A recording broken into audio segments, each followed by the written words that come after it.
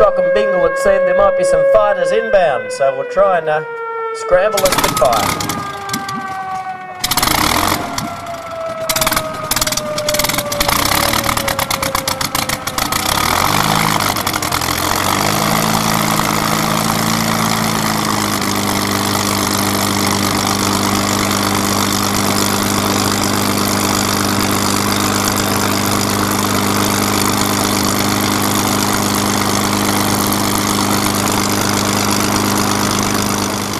There's just over 3 dozen left in flying condition throughout the world, which is quite amazing when you think about that. The Mark 8 Spitfire that we have in the Temora Aviation Museum here, that was the very last Spitfire that the RAAF took delivery of during World War II. It turned up a little too late in its packing boxes from England and never actually saw any service. However, the Mark 16 Spitfire that we have, which Stephen Deeth is taxing out today, did see service in the European theatre. The Packard-built Rolls-Royce Merlin.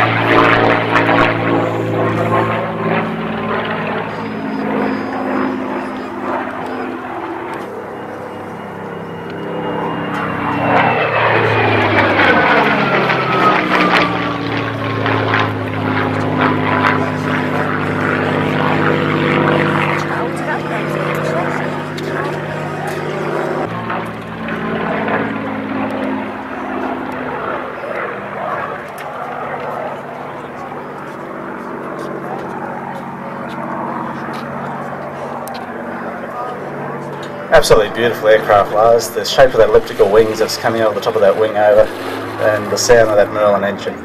It's certainly unique, and it's the only place in Australia that you'll be able to hear that sound, Matt. That's right, and two together quite often too. This particular aircraft was restored in England. I'm a little sketchy on the specific details, but... So Tim imported this aircraft to New Zealand and operated there successfully for many, many years.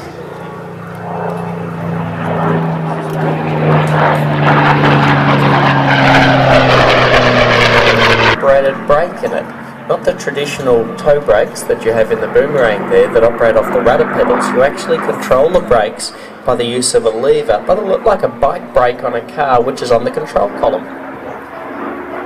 It was a design principle used in many British aircraft.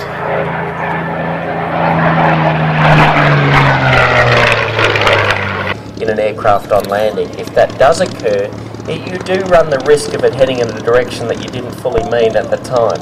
Which is normally off the runway, heading towards a fence or some other aircraft or a ditch.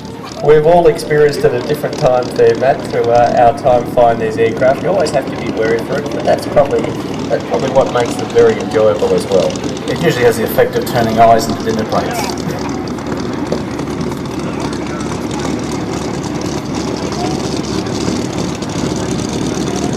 As with a lot of things in aviation, you can have several hours of boredom and a few moments of sheer joy.